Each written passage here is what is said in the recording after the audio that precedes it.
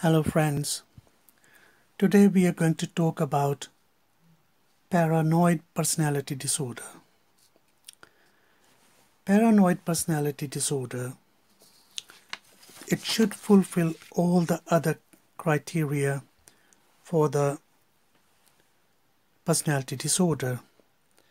That means they have repeated patterns of behavior which are deviated from the normal and has been causing personal distress or distress to others, and the onset has been in late childhood or adolescence, and there is no other organic cause and there is no other mental disorder.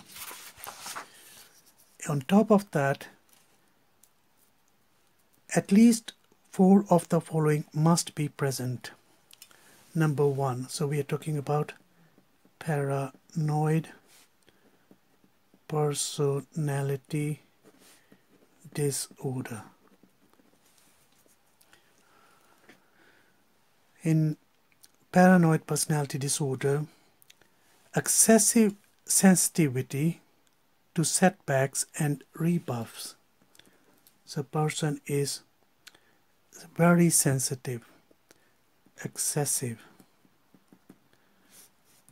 sensitivity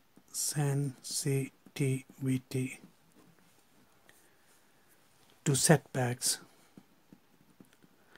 If there is anything you can't achieve or you didn't achieve, you become very suspicious and paranoid. And similarly, any rebuffs.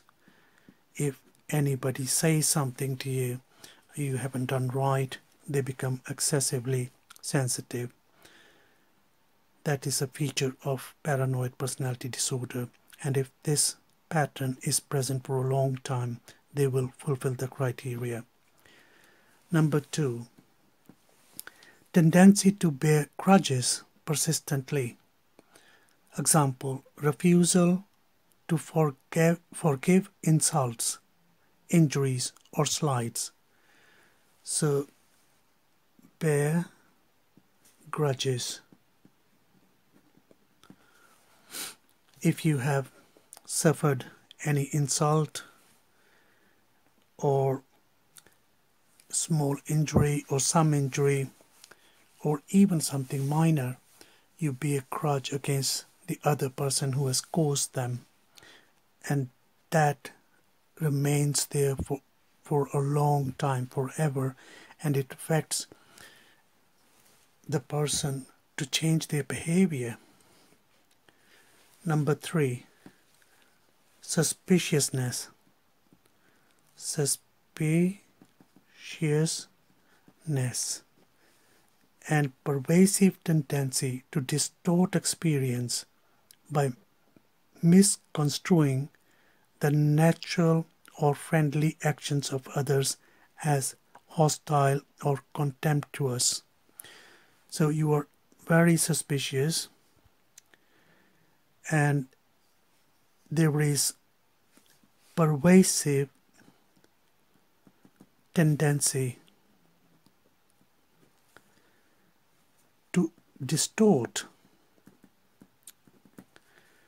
experience, and you misconstrue. So misconstrue means if something was normal or said in a joke, they will not take the joke and they will be very suspicious about their intentions. And it can be, even if you are friendly with somebody, if they have made any actions, you are looking those actions in a suspicious way, and you can be hostile, and you can even argue with them. So that is their tendency to argue all the time. Number 4, they have a combative and tenacious sense of personal rights, out of keeping with the actual situation. So they have combative and tenacious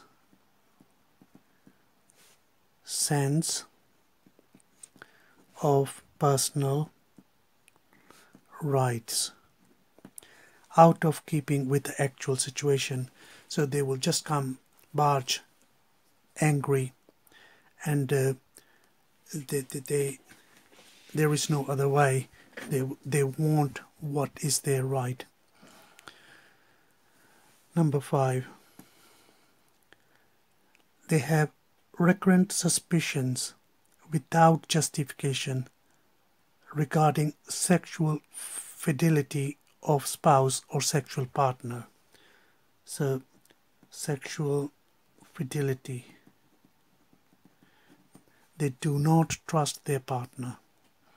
They believe that the partner is going out with others, having sex, talking about them.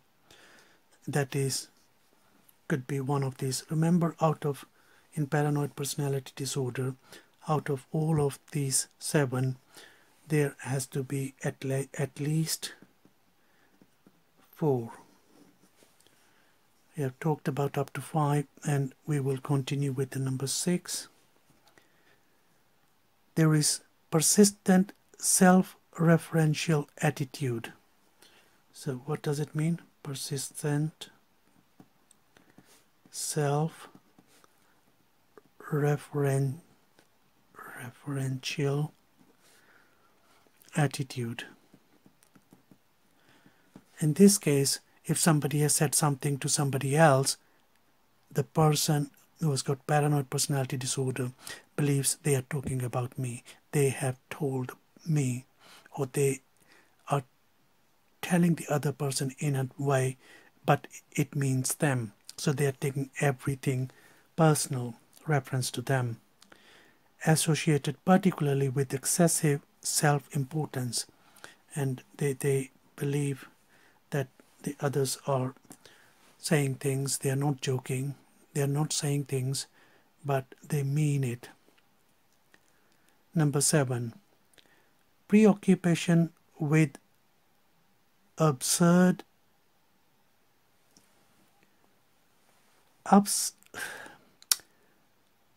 unsubstantiated conspiratorial explanation of events.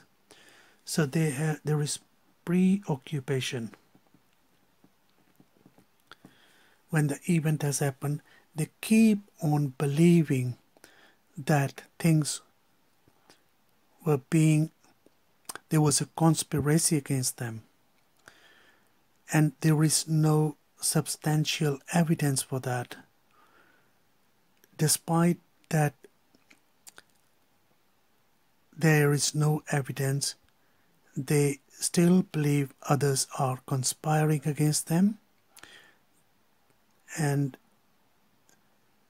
explanations of events either immediate to the patient or in the world at large. So they are preoccupied most of the time. So if you fulfill the criteria of journal personality disorder, which is the behavior deviation and ruling out all the organic causes or other major mental disorder, and if the behavior has been persistent with clear onset in early adolescence or late adolescence or late childhood, and the pervasiveness is there, that will lead to the diagnosis of paranoid personality disorder.